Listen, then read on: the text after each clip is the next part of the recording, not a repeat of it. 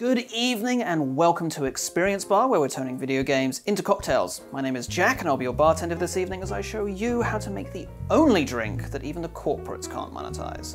Concentrated Distillate from the Outer Worlds. Let's get started.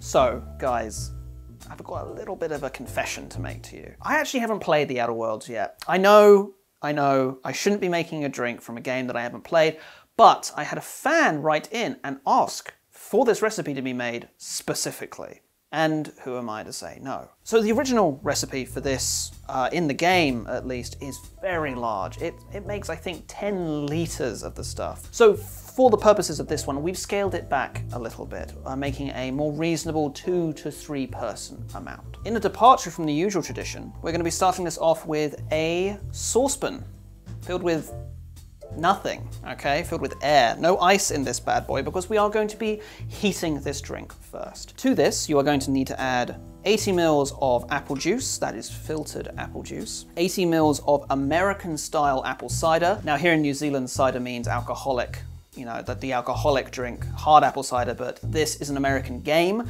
So I'm assuming when they say apple cider, what they mean is the unfiltered apple juice that is apple cider in the US. The original recipe actually says it needs to be spiced apple cider, but we can't get that in New Zealand, and we're actually going to be spicing this drink later anyway, so it seems a little bit redundant. 80 mils of spiced apple cider. Next, we have got around about a teaspoon's worth of both brown and white sugar. If you want to get really technical, you need to be adding about, I believe it's 7.5 milliliters according to the recipe of each of those. So about half an ounce of extra sugar to this. And finally, a bit of cinnamon. If you've got cinnamon sticks, use a cinnamon stick, just the one.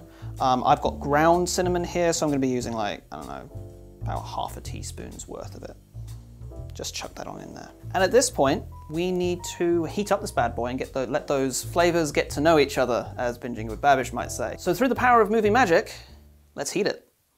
So what we've done with this is we've brought it to the boil, taken it off the heat and let it simmer for 10 minutes. And that lets the cinnamon infuse throughout. We've also then let it cool because you do not want to be adding a hot liquid to ice, which is the next step because we're going to be adding the alcohol. I am taking a little bit of creative license with the official recipe because at no point does this say to add ice, but I don't want a lukewarm drink. So we are going to be pouring this in here. And this is also the point at which we're adding our alcohols to make this a cocktail.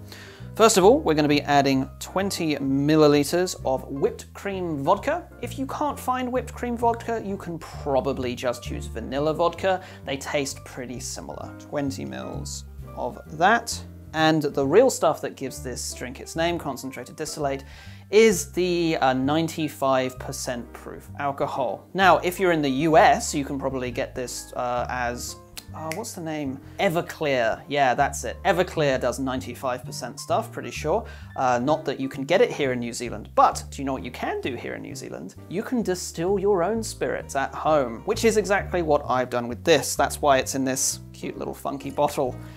This is around about 75% because my still doesn't go up to 95. That's kind of laboratory-ish levels.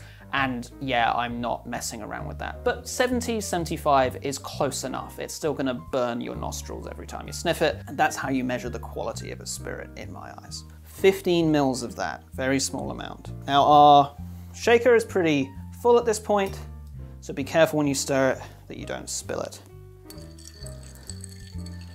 And we're gonna just strain this on into our jug over here, and pouring it into our vessel. Now, let me tell you guys, I've been waiting for an excuse to use this particular glass for a really long time. So a drink called Concentrated Distillate wouldn't do to have it in anything other than a scientific glass. If you're wondering about this garnish, this is literally just an apple peel. You just peel it like you would an orange with a peeler, and you roll it up. Stick it on some string on a skewer like that. And I thought this would be appropriate. One, we've got a lot of apple juice in here, so your garnish usually reflects whatever is in your glass, so your drinker knows what to expect. And also, I believe, and Duncan, remember to cut this if I check this later and I find out it's wrong, I believe the place that this recipe is originally found is in a distillery in a place called Roseway. So a rose apple feels right, you know. So we're going to strain that on in here. And there you have it. The Concentrated Distillate. And as always, thank you to our patrons and other supporters who help make these drinks happen. Cheers.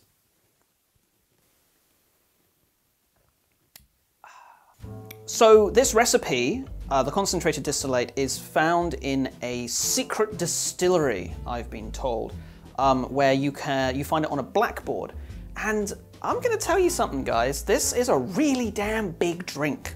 See, like I mentioned at the start, we're making a smaller version of this drink. The original has gallons, literal gallons of apple juice and apple cider and cinnamon. And while I like making drinks from games, I'm not about to trust a random cocktail recipe written on a blackboard to the point where I'm gonna go and buy 95% ethanol, or make, in my case, 95% ethanol, and buy whipped cream vodka, just on the off chance it's going to be really bad and I've wasted a bunch of money. But that lack of confidence was not warranted, because this is actually pretty damn good. It's really sweet. It's really, really sweet. I don't think it needs the extra sugar in there, because apple juice and apple cider by themselves, very sweet drinks. You combine that with the whipped cream vodka, which is in itself probably got quite a lot of sugar in it, you end up with a real sugar bomb of a drink. I get the feeling that this recipe is actually one of the developers or the writers' punch recipes. Apple, cinnamon, bit of a whipped cream. It's kind of like an apple pie in a drink. But yeah, I'm really hoping that when I do finally get round to playing Outer Worlds, my experiences will be just as sweet as this cocktail is, and judging from the reviews so far, it won't be far off. But that's it from us. Thank you so much for joining me. I've been Jack Stone, this has been Experience Bar, and that is the Concentrated Distillate from the Outer Worlds. If you like what you've seen here today, give us a like and subscribe. Let me know down in the comments if there's any particular drink that you'd like to see made, or a game that you'd like to see a cocktail made for. As you can tell, we do read them and we do make them. We've also got the usual Twitter, Facebook, Instagram, and a subreddit and a Discord, so come and log in and hang out with the community and us if you feel like it. If you want to see this show keep going, please consider heading over to our Patreon, where we've got some pretty cool extra goodies for patrons that subscribe. And remember, we're producing new content every 2 weeks, so I hope to see you then, but until then, cheers.